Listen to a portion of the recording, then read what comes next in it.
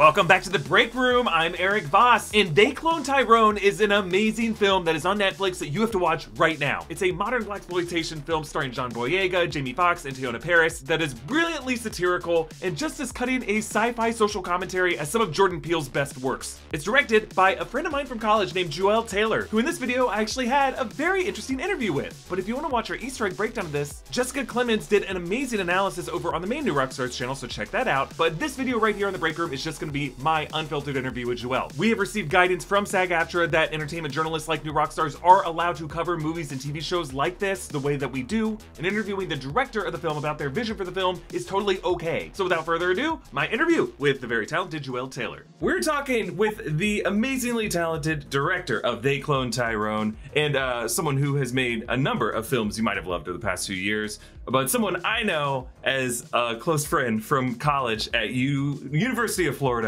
Go Gators, Juel Taylor. Welcome to the show. How you doing, man? What's up, man? I missed you, man. I missed you. You know what I'm saying? It's been too long. You know what I'm saying? I've been watching from afar, man, and admiring what y'all got going on. I couldn't believe it the first time I saw your face on the thumbnail, and had to do the double take, scroll back up, you know. So I mean, I appreciate y'all hitting me up, man. It's good to see you, man. I'm glad we could finally do this. I mean, for us, it's the same thing. Like just seeing your name show up in like Deadline articles. Like, wait, Juel Taylor, I know that guy.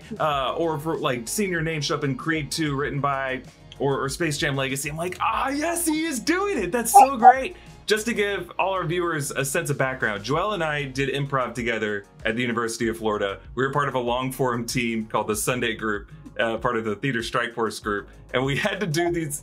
We had a dress code on this team where we had to wear ties, and none of us were comfortable dressing this way. I don't own in the Florida heat. I don't even own a suit anymore, really. I have one button-up dress shirt and 2 pairs of pants, and I lost my dress shoes. So I think that was a allergic reaction to Theater Strike Force. Fair, absolutely fair. Because like, and what you can't, the pictures don't do it justice, but like the type of improv that we did in Florida was very physical. We just had like our friend Max on this team. The guy would like jump on our backs in every scene. And so to do that wearing dress shoes, I don't know how we didn't break our ankles doing improv that way. It was definitely, and they were like long form sets. So each set was like 20, 30 minutes or something like that. We were doing Harold. Yeah.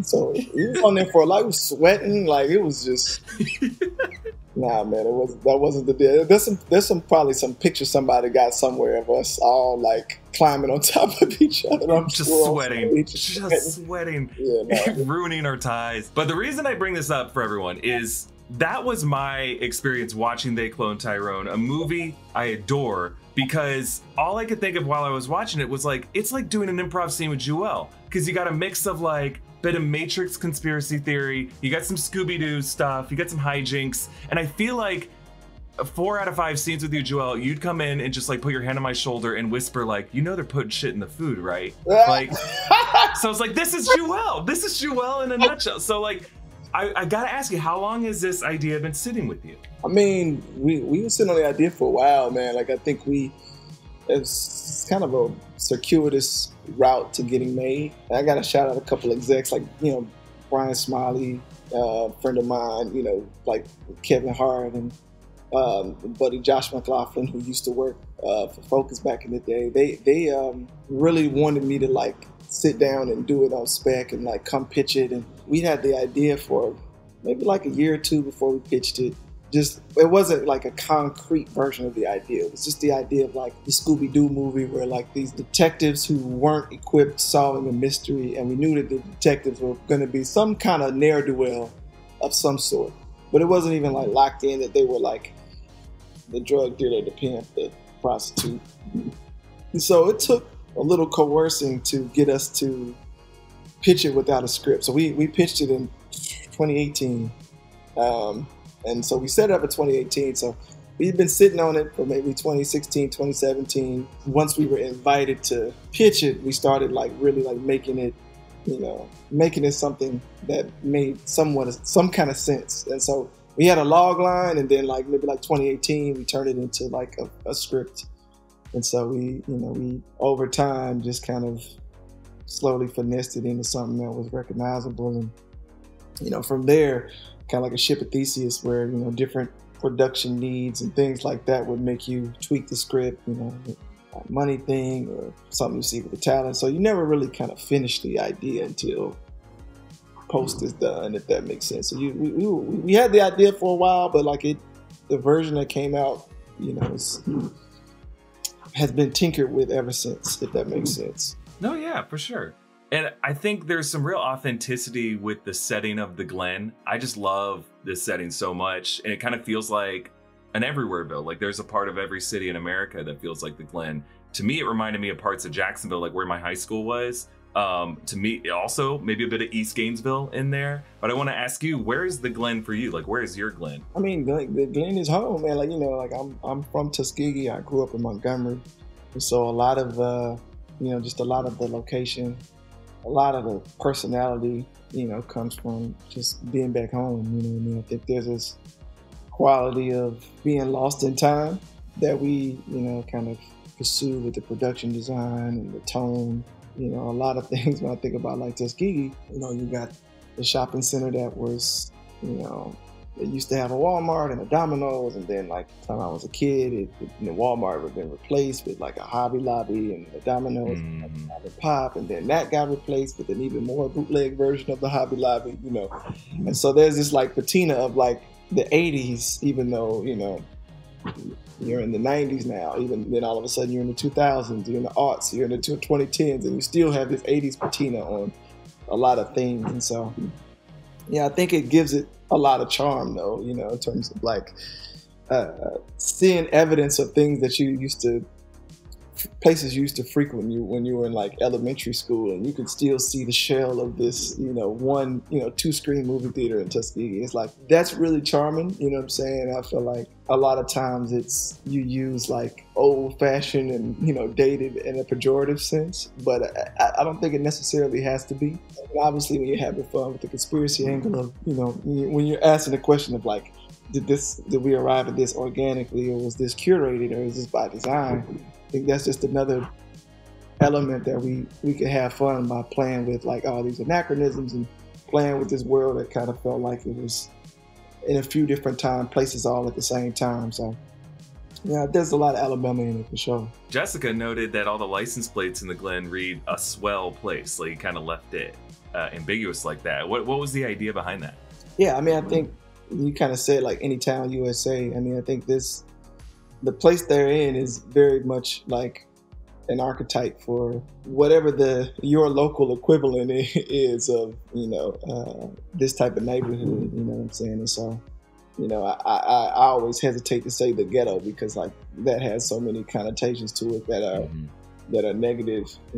We all know areas like this, you know what I'm saying? And I think like a lot of times you like assign, these personality traits to the people that live in these areas, even though you've never been there, even though you might not know anybody there. So, I think like there's a reverence for, these kind of communities that like, you're satirizing elements of it, but at the same time, hopefully by the time you get to the end of the movie, you're also showing that these kind of neighborhoods have a little bit more than meets the eye. Making it feel archetypal, you know what I'm saying? Making it feel like,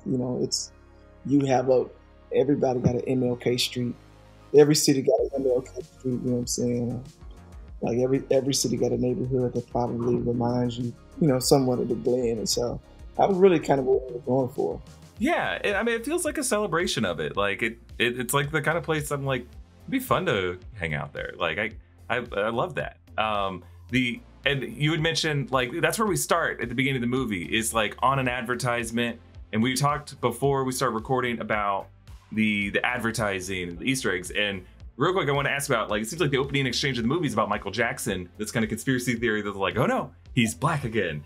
And then I noticed later when we see the lab tech, he's dancing to Don't Stop Till You Get Enough.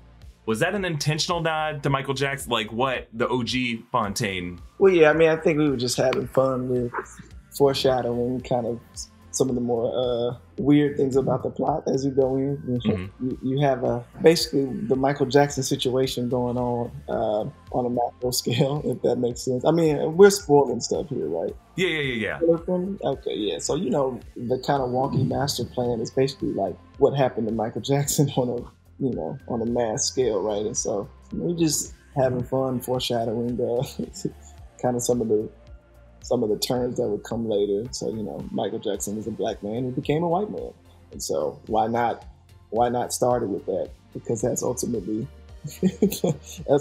where it's going in terms of, you know, the nefarious plot, so to speak. And it, you know, it's very much leaning into the conspiracy thriller angle of blaxploitation. And I think, like, you know, again, it's absurd, but, you know, I think you want to have fun with it. You know what I'm saying? And you can't be like ashamed of like the absurdity of this villainous plot. You got to kind of lean in. So that was just us leaning in. You know what I mean? I thought that was so good. I mean, I think it's something that like starts as a joke, but there is so much truth to that. And I think you throw it in there. And look, me growing up, I just grew up going through Publix and seeing tabloids about Wacko Jacko and how crazy he is. But like, this is the first time your movie made me look back at that and be like, holy shit, no, this guy was kind of warped by the Hollywood music industry, the studio system, and they transform people. They make them crazy.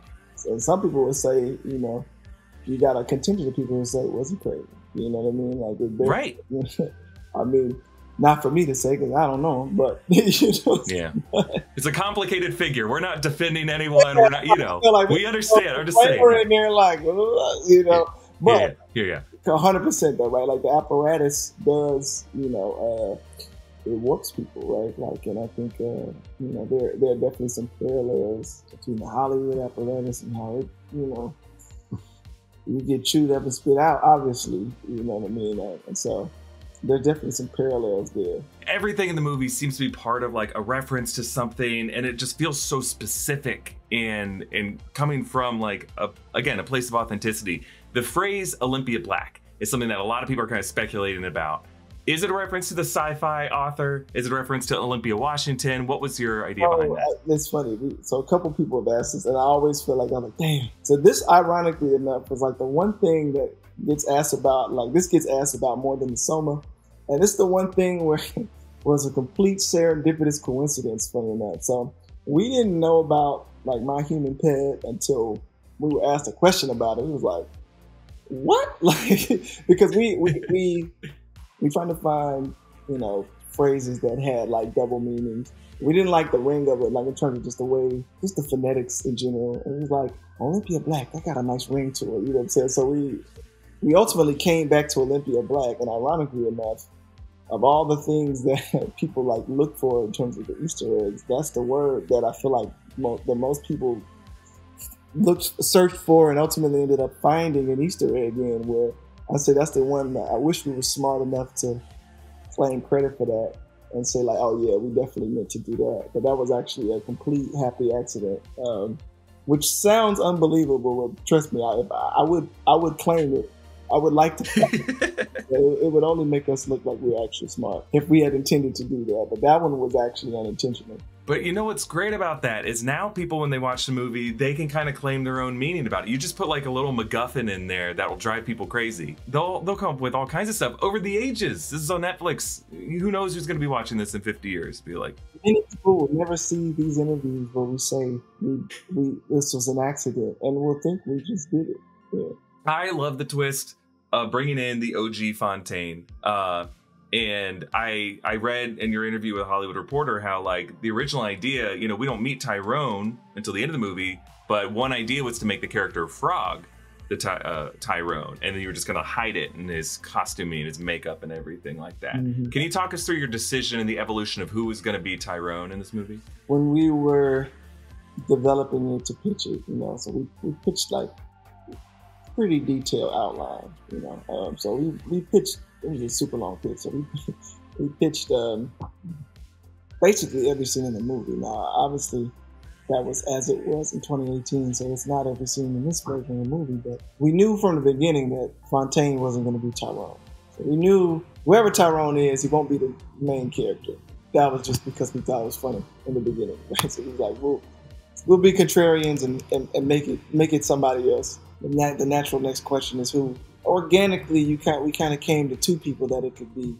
You know, the first being like Frog in terms of explaining, you know, why is this wino at the liquor store. Like, why is he the griot of this neighborhood, so to speak? It's like, oh well, obviously an easy way to metabolize that is if he is you and he's seen everything that you're doing and he's been watching every iteration of him since himself. And so that one was we had this scene where like he was going to take him out to a diner and they were like a restaurant, treat him to lunch and buy him a meal and like get some of the spiel. And then it wasn't that big of a leap from there. Saying again, like if you're going back to like the root of it, like who would the most logical person to be Tyrone? It's clearly OG, right? Like they cloned Tyrone. OG is Tyrone. They cloned him. They made many more. That felt like the lowest hanging fruit, but the most interlocking curly Q story where everything kind of like connects very cleanly. That's the one that connects the cleanest. Like he's Tyrone. They cloned him. You come back home to meet yourself at the end of the movie. But I don't know, there was also something that felt, for whatever reason, I think we still kind of had a feeling of like the fruit was right there, and like it's like, can we get weirder? I think was the thought process. It's like, can it be a little weirder than that? And I think that's kind of where it started to, okay, what if it was just someone random? It's like, okay. but then from that, kind of almost like joke you throw out of, well, let's make him a random person. Then you start going, well, like, what are the ramifications of it being a random person? Like, where would this person be? Why would they have cloned him? And then all of a sudden you start expanding the world and like, well, technically they don't have to just be in the blend. And so now all of a sudden the scope of the entire operation starts to grow and you start to think of the apparatus and through a bigger lens, you know what I'm saying? And so now you're going like that is starting to inform the way we think about this iteration of MK Ultra. I mean, like we wrote a whole dossier that goes through the history of MK Ultra and how it shuttered in the 70s and became MK Opera and like so they went from trying to make battleships disappear and Wormwood and like Midnight Talks and trying to like use LSD, and they suddenly got more sophisticated. Like we wrote this whole like dossier and typed it in like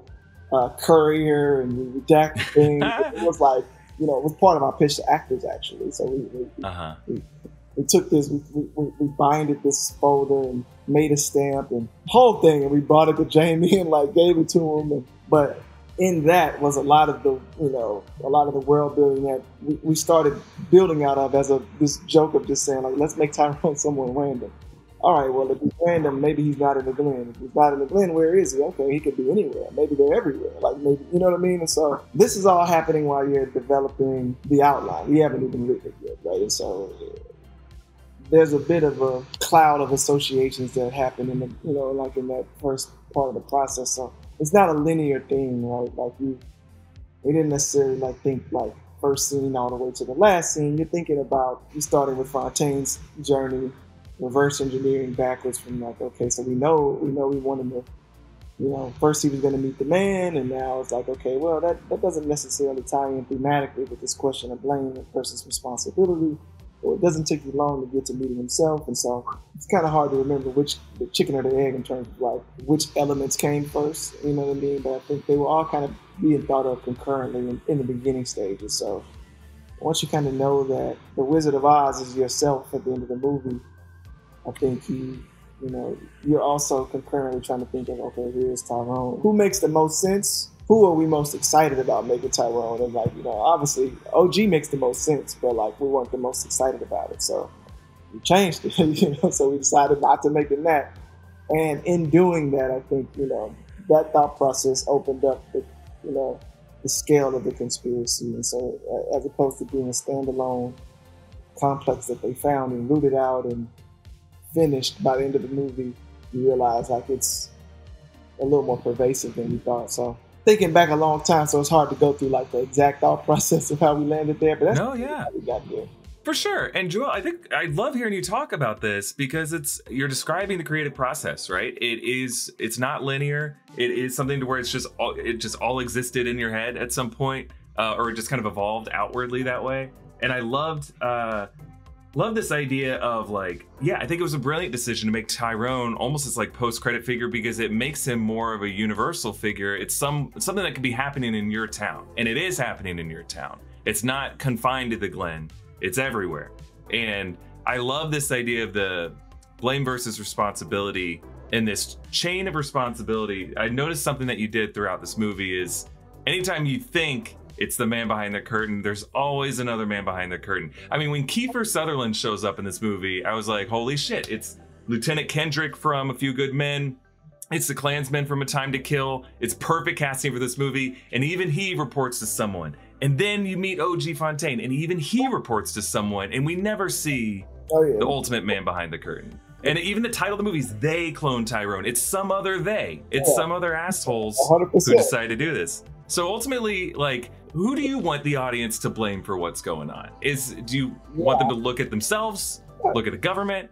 We try not to answer that question, and because the question doesn't have once you make it, it's in the universe, and now it don't belong to you anymore, right? So it's like who I might think is responsible might not be who you thought was responsible when you were watching it, and so it feels presumptuous to assume that someone who got a completely different background as me is going to watch it and take the same things away that I might take away when I'm watching it. And so it's like, obviously people have been interpreting it in different ways, and we went out of our way to present it as just a bootleg Scooby-Doo movie where some ne'er-do-wells are solving a mystery that they have no business being on the trail of, and hopefully you have a good time with this ratchet mystery movie, and trying to remove the didacticism from it, right? And trying this is a treatise on X, Y, and Z, which it may very well be, you know what I mean, but those elements of it may not be a part of everybody's viewing experience, right? And so it's hard for me to say what someone should take away from it, because it definitely feels like they're gonna repeat. There's been people who just took away things that I was like, I should have said that in the interviews. You know what I mean? Like it's people who said things that was way smarter than much. They gave us way too much credit in a lot of ways. Like, oh yeah, that's a very smart way to say that. I should start saying it the way this random person who watched the movie described it. Like, they put it very well. Like, I've seen that a few times, just like people like hitting me up and sending me stuff, and I think it's more gratifying to see how people interact with it organically. You know what I mean? And so I hesitate to say like they should take anything specific about it. Like, again, like there's stuff in there. There's food for thought if you're so inclined. But I think it's funner to let people kind of interact with it and draw their own theories out of it. I think it means you've done your job as an artist. Like, your job isn't to answer people's questions. It's just to kind of frame the discussion. And the fact that people are responding so much to this movie, I think just speaks to your talent as a filmmaker. I think you did an incredible job with this movie. I can't wait to see what you do next. I mean, could you do a Tyrone cinematic universe at this point? Because we have the LA chapter, which is its own story. The Tyrone cinematic universe is every movie would be a totally different style of movie that does not reference the movie that came before. That's what it would be. So the next one, they open a pizza shop, they open a bakery, and it's just the three of them in a workplace comedy. We only refer to in the first 2 minutes, like, it's crazy what happened last week. Yeah, I know, right? And then you never talk about the fact that two of them are clones. You never talk about anything that happened, anything that's good. They've got to get these pizzas, got to get these pizzas ready, because the business is failing, and they've got to figure out a new recipe for these pizzas. That sounds great. I mean, that's what we need with these cinematic universes. It's not that they're all telling one story, that they're telling like different stories that are all just kind of connected. It's a real universe, it would be a true universe. It might just be Tyrone trying to, Tyrone starts selling real estate, it's just that, it's one man against, an overpriced housing market, I mean, yeah, that is the next great evil that I think someone needs to tear down.